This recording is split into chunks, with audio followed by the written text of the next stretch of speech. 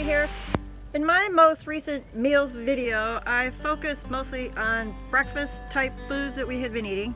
So this is the follow-up that I had mentioned I'd be doing, just a little more time in between than I had planned.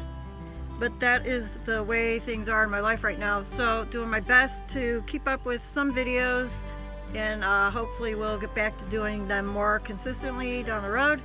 But here is a meals video that has some breakfasts and lunch. We mostly eat 2 meals a day. Once in a while we might have a third or just mostly a snack in between. And so the foods here are gonna in part feature some of the beginnings of our own homegrown foods, but we had to make some changes because we were really dealing with some digestive issues.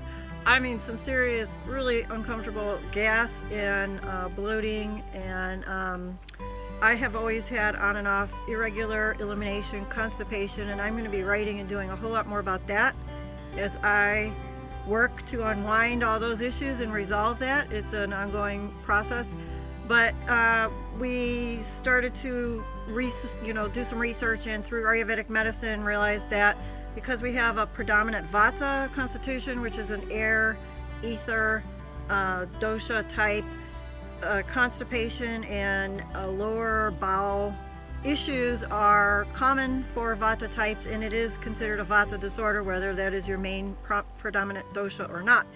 So to correct it, we were getting rid of a lot of the beans we were eating, which are very astringent and drying to the system.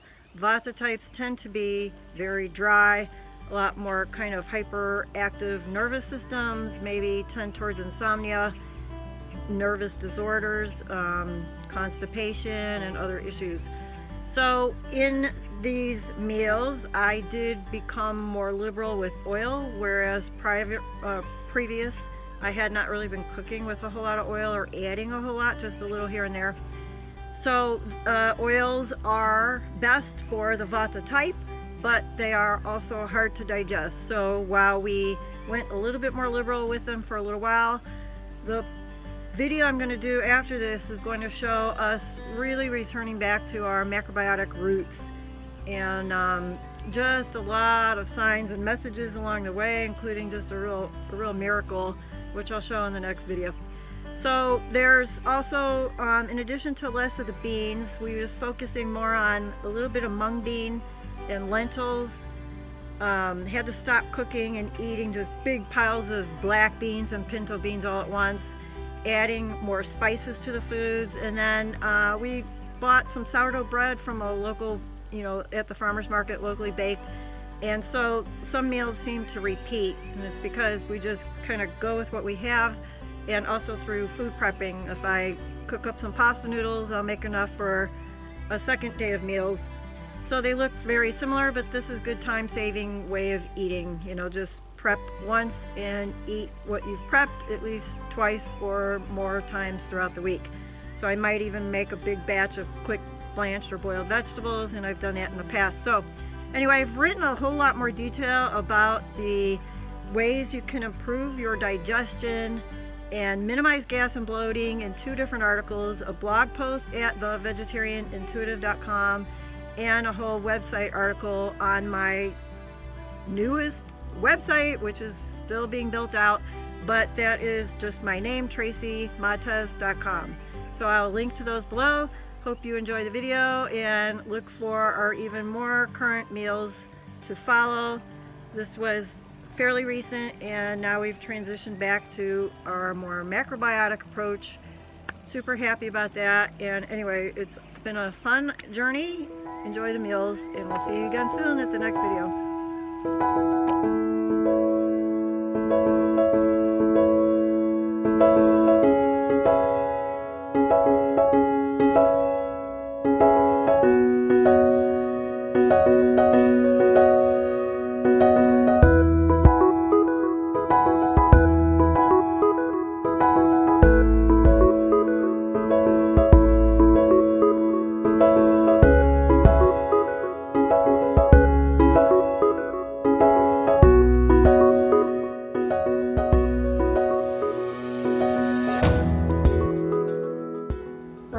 Breakfast, Sunday breakfast, about 9:40 a.m. This is some sourdough bread that was baked fresh yesterday. Picked it up at the farmer's market. Still warm.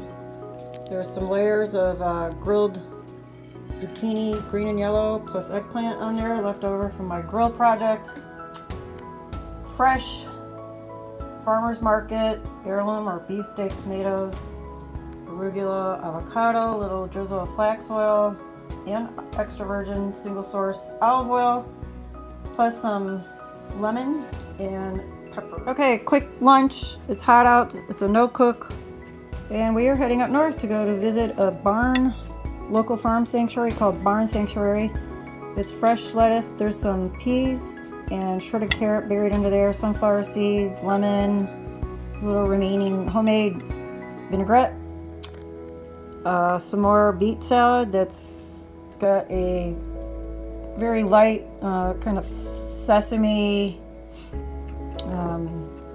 marinade or type dressing on it. The rest of that panzanella bread salad and a sandwich. It's a sprouted grain oat bread with plant-based deli meat. Very simple. Avocado, Dijon mustard, and a little spicy spread. That's that. Of these three, it's mostly half and half of that, topped off with a little of that. Cooked in mostly hot water, but actually 1 cup of it was soy milk, about half soy milk. We're going to have it with some green beans and edamame. There's flax, just a little flax oil, nutritional yeast, lemon pepper, and lemon on that.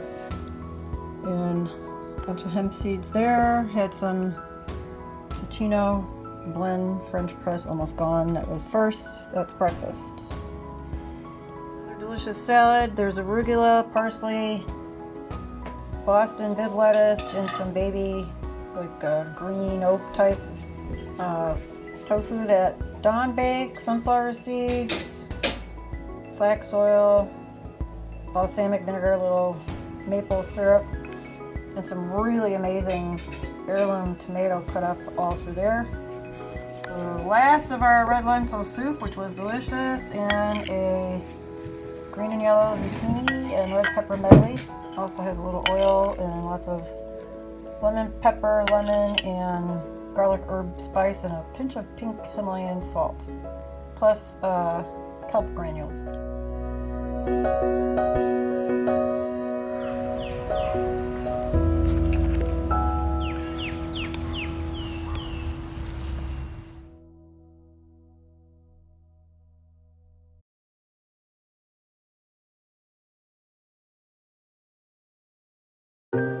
Another hot day, so we are finishing up this loaf of locally baked sourdough bread.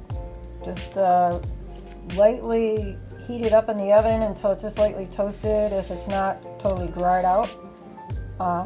This time I added some chickpeas that I quickly heated up in a pan with the olive oil and oregano, lemon. And there's an avocado, the last of our tomatoes. There's a yellow tomato and a red, and a bunch of cucumber.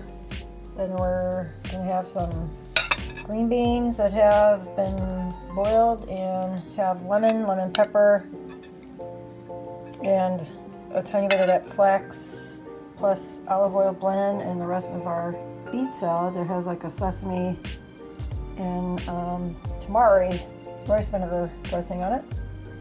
There's the rest of the big bowl of panzanella a la Tracy and Dawn. And there's Dawn's. That's what's for lunch.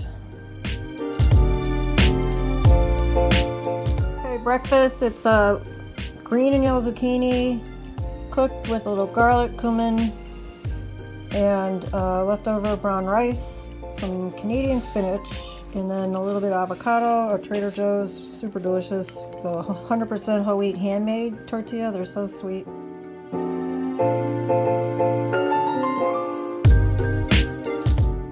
Here is a last meal of the day, lunch/dinner. It's brown rice, and we just re-steam it to heat it up. Makes it taste fresh cooked. There's steamed baby bok choy pea pods on there, and I added shredded raw carrot and scallion. The dressing is just about 2 teaspoons of flax oil, 1 of toasted sesame oil, 1 teaspoon of a low or reduced sodium tamari, and 1 teaspoon of brown rice vinegar. And here is the delicious tofu seitan wheat meat loaf that Don made, and some more of that beet salad. There's roasted sesame seeds on top. We just dry roast them in an iron skillet. So that's lunch. Okay, fun bowl, lunch bow tie noodles that I just threw frozen peas in at the last minute to quick blanch them. It's just tossed with basically lemon juice, lemon zest, a little bit of olive oil, some zucchini eggplant. I also quick blanched in the water and then threw into a pan with mushroom and 1 Trader Joe Italian vegan plant-based sausage between the 2 of us. Got 2 bowls. And the salad does have some of our own homegrown radishes in there, although you can't really see them. The French pretty red and white ones. There's some fresh herbs from the garden all tossed through here. The salad has flax oil, maple syrup, and a white balsamic vinegar.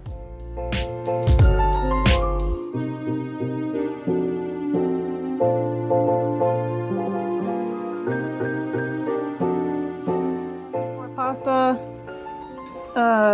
This time I added some lentil salad that I actually bought at a market I hadn't been to before that had several Mediterranean vegan options, including this tabbouleh. The salad is a homemade dressing with tahini, a little flax oil, a little sesame, light, there wasn't much left, a little toasted sesame oil, and then lemon, rice vinegar, and a little pomegranate vinegar, and those homegrown radishes are in there, some Japanese cucumber. I got nutritional yeast on this, lemon, garlic herb, peas, bunch of stuff. All right, a salad main entree, Saturday afternoon. Saturday mornings we go out to breakfast with Mom and get our oatmeal and whole grain bread, whole grain toast that they have there, steel cut oats with some fruit and pecans on it. Anyway, this is a homegrown lettuce in here today. There's some lentils all throughout that were from a special market, farmer's market. Really sweet, like cherry type tomatoes, a little smaller. Baby cucumber, shredded carrot. There's some bread that was old that I am using, like croutons, avocado, olive oil, and a homemade tahini dressing. I think that's about it.